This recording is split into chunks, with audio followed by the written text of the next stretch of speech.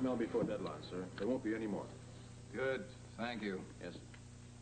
Who'd have thought so many astronomers would apply for a mission into deep space? Well, if I had thought, I should have noticed what any astronomer might do. Applications here from men all over the country that I never heard of, and only 2 of them can go. But your staff has to choose 3 for training. Yes, Dr. Ellis, 3 for training. Now, how'd you like to make the selection? Not me. My job is to make sure the 3 winners stay healthy. Macaulay? Not me, not me. You're going to be in command of this mission. Now, what do you suggest? Nothing right now. It'd take the wisdom of Solomon to get us out of this. Yes, but time is getting short. What did you say?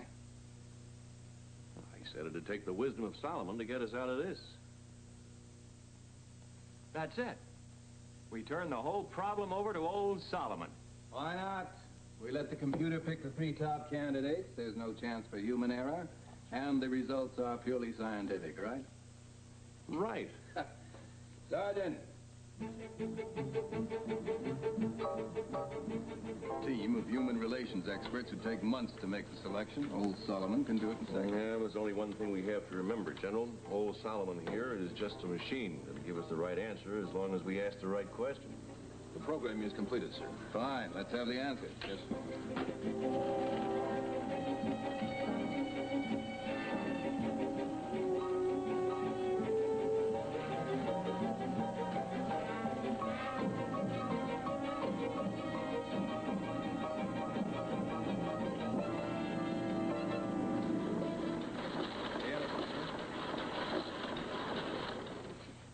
Dr. M.C. Gallagher, first choice.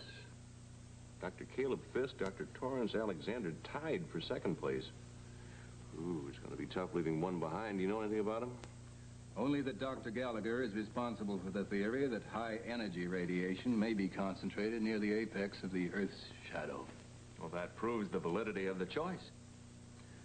Sergeant, ask these 3 men to report for training instruction on Monday morning. Yes, sir.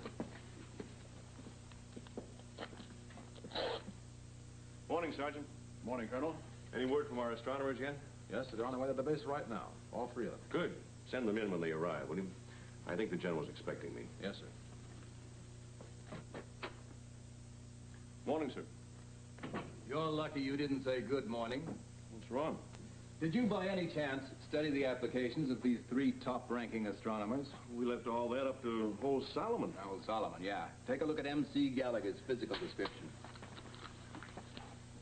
Height, 5 feet 5.5 inches. Weight, 117 pounds. Hey, he's a little fella, isn't he? Comes up to about my shoulder. Yeah, a little fellow, just about up to your shoulder. Read on. Chest 36, waist 23, hips 35. MC, what do the initials MC stand for? Muriel Catherine. Old Solomon doesn't have any concept of sex, you see. Well, what do we do now? She's out. I won't allow it. It was one thing to take a woman to the moon as an experiment, but this is a working mission into deep space. And I'm not going to see the Air Force playing nursemaid to some dried-up, sexless spinster who probably was born with a slide rule in one hand and a table of logarithms in the other. General. Macaulay, don't interrupt me. Space is man's last refuge from the female sex, and I don't intend to see it invaded. Dr. Gallagher, I presume. Yes, Colonel. And my colleagues, Dr. Fisk and Dr. Alexander. But I don't want to interrupt the General. You were saying something extremely interesting. Oh, yes. I was saying, Oh, yes, General. Finish your story. What did the old spinster say to the captain? What? Oh, yes, of course. Well, she said, Captain, nothing you say matters because in space, you see, you don't have any weight. I thought you were talking about me. No, of course not. In fact, we're delighted to see you. Won't you sit down?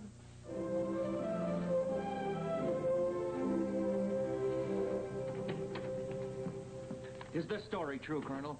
Did old Solomon select some dizzy female for this mission? Oh, I'd like to hear the rest of that story, too, Colonel. What did the dizzy female say to the Major?